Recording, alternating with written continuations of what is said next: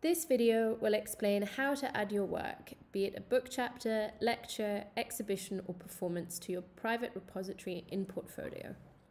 On the first screen, you can add basic information about your work, such as a title and a short description.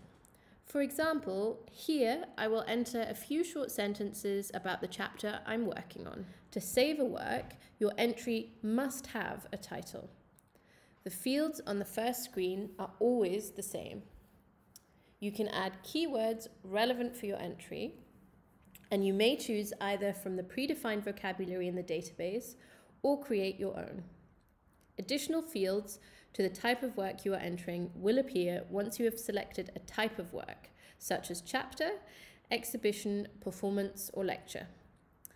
Once the type of work, here we've used chapter, is selected, additional information fields will appear below. The additional fields vary depending on the work selected.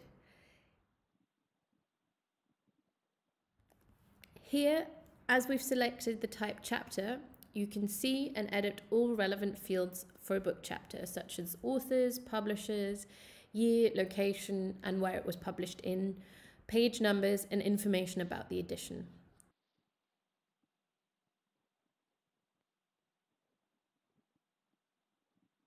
Click Save, and you're all done.